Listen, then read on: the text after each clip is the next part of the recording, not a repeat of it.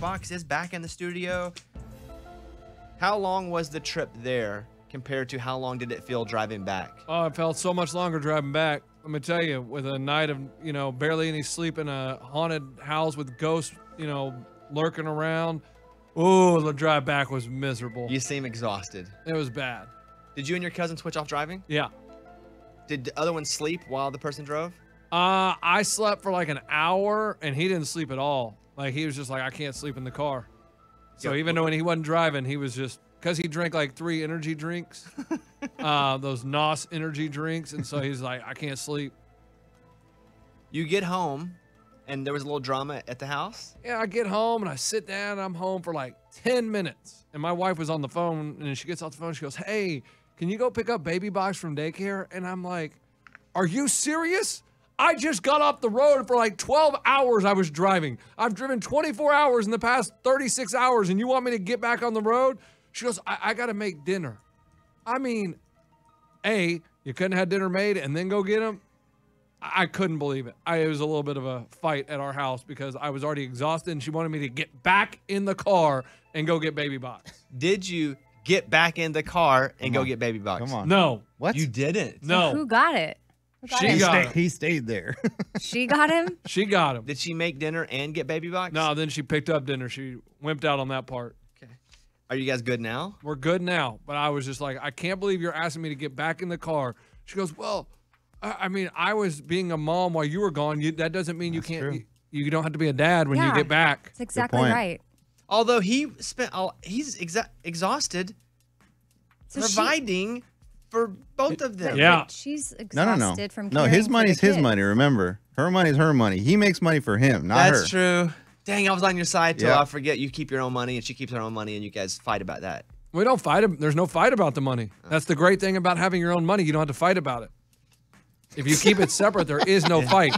When you put it together and she spends it and you're like, wait a minute, why did you spend my money? That's where the fight happens. So then you're not like the breadwinner, like you like to be. Oh, no, I am. No, you're not. She makes her own money. And yeah, it's but separate. I pay a bigger percentage because she knows I make more than her. Okay. If he pays a bigger percentage. Yep.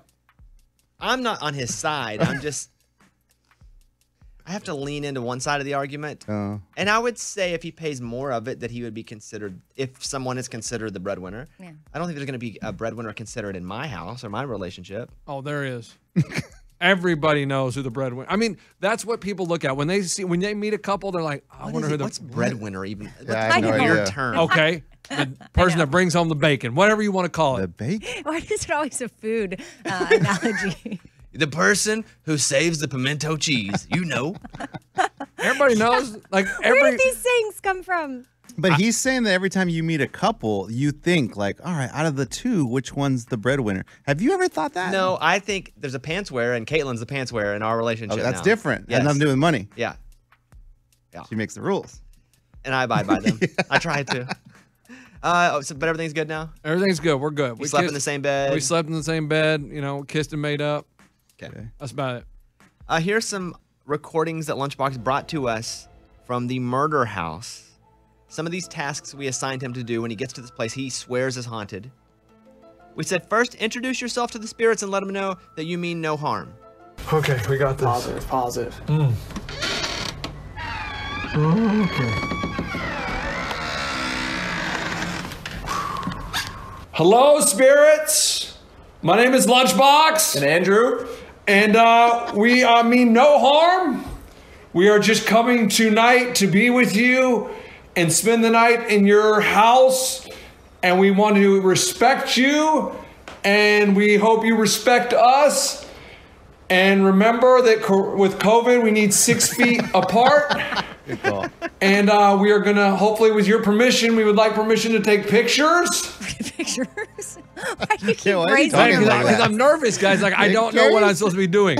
And that creaking door that's the front door when you walk in. You know they purposely make that door Of course. creak. They can't get some WD-40 on Yeah, that thing? come on. Come on. People are spending money to stay there. You can't get a little tss, tss. Woo! Just spray it on a hinge. It's easy. Okay.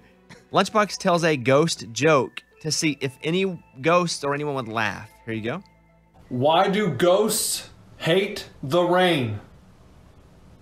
it dampens their spirits.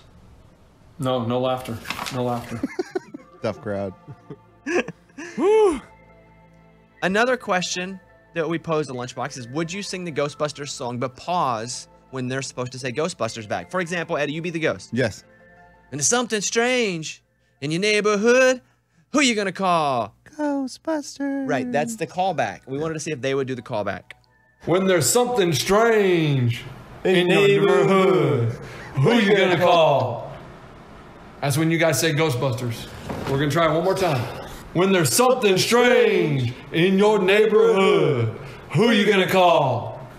Nope, nothing. When it came time to sleep, LB's cousin bails and says he's not spending the night at the house. Let me hear this. Wait, you're gonna leave me in here? Yeah, Where are you gonna sleep? I'll sleep in the barn.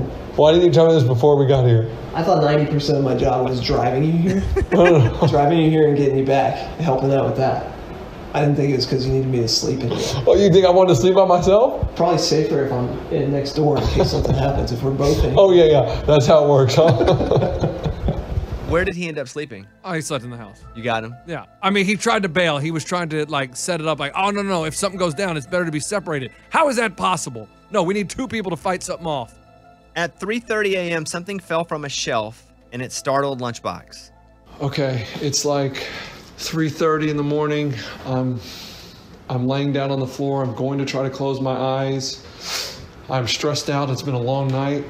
Oh my gosh, I hope none of these guys, I hope I fall asleep. I'm so freaking tired. Oh my God. That something fell off one of the counters. What was that? Come on. Who are you How trying do to you trick? happen to You be swiped recording that that? off. Here. See, this is why I don't believe it's haunted. Oh my God. That was obviously a plant. That was a plant swipe. I don't understand. You guys were not in that house. I'm in the middle of the living room floor. There is no counter around me. Do you understand? Like, it's easy for you guys to act all tough. Oh, that's nothing. Go in that house in the pitch dark at 3:30 in the morning and have something fall. What fell? What was that? I don't know. It sounded like it was right next It to you. was Andrew's wallet chain, his cousin. That's Or what it sounded something like like. that. All right, and here we go. And the closer. Lunchbox found a mirror and said Candyman 3 times. All right, here we go. For some reason, he covered the mirrors when he did his crime, so they cover him. Candyman, Candyman, Candyman. Anything? No, nothing happened then. Oh, Wouldn't that have been the time for something to fall? absolutely. Yeah. Well, what's your takeaway now that you've had a day to be home? Man, it's just freaky. Like, there's just something in that house. There's spirits, ghosts, whatever you want to call them. I don't know what people were telling me. There's orbs. I don't even know what an orb is, but there's something in that house. I'm telling you, it is a weird thing. Things happen, unexplained things happen, and I don't ever want to go back. But go ahead, guys. I mean, you guys are so tough. Eddie, you're next. Go ahead. I'm good. All right, Gabby Barrett, I hope. Bobby Bones Show. But you have changed since you got back. Your eye color's different. Wow. Really? You're an inch taller. Everything's weird about Lunchbox.